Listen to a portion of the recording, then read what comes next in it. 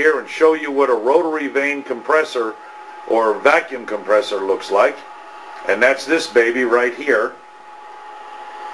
This is an AC model, but we also build a DC model, which is good for big trucks.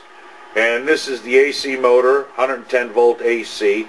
And this is a 30 CFM rotary vane vacuum pump. And I will reach over here, crisscrossed arm, and plug it in. You'll see it right here. Here's the plug. And you'll be able to hear it take off and run. Okay, here we go. As you can see, it is quite noisy, but it does work. And I don't have anything here to blow in the wind, but here I'll reach for something. You can see the outbound.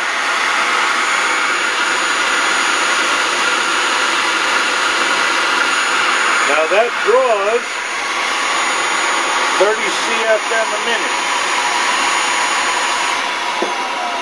This unit is capable of doing 30 CFM a minute in vacuum, okay, and move that amount of air, and it can draw up to about 28 inches of vacuum.